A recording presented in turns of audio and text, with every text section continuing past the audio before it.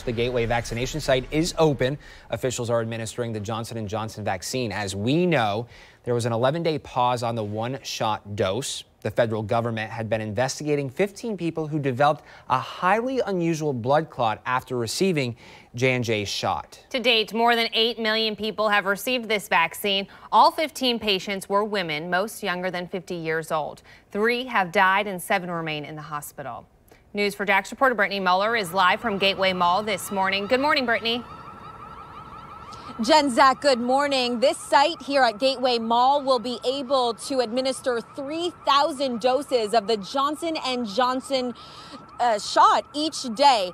Now, it opened just about an hour ago, and we've seen dozens of people enter for the day. There is currently no line, so you can just walk in and get your shot right now. After a green light from the federal health officials on Friday evening, it lifted the 11-day pause on using the one-and-done shots. Scientific advisors decided the vaccine's benefits outweigh a rare risk of blood clots. The 4 federally run vaccination sites in the state, Jacksonville, Miami, Orlando, and Tampa, have resumed using the J&J shots at 7 this morning.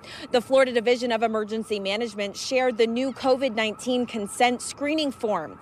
This is it on your screens. It has new language to comply with the recently issued guidance. Spokesperson Mark Brady says there are questions if you're a woman between the age of 18 and 49 and information about the risk of the shot.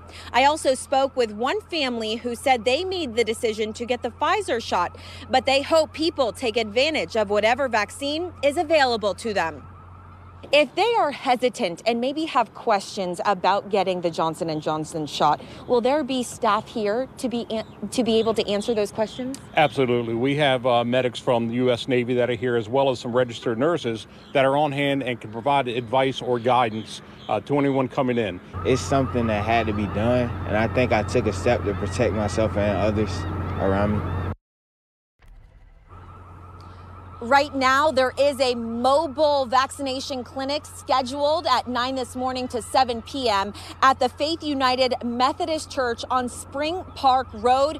That mobile site is only offering the Pfizer shot at this time. Now, here at Gateway Mall, they have resumed using the Johnson & Johnson shot, so you can come here and get the one-and-done shot. You can also get your first and second doses of the Pfizer shot. This is a lot of information. We have it up right now on news4jax.com. Reporting live this morning from Gateway Mall, Brittany Muller, Channel 4, the local station.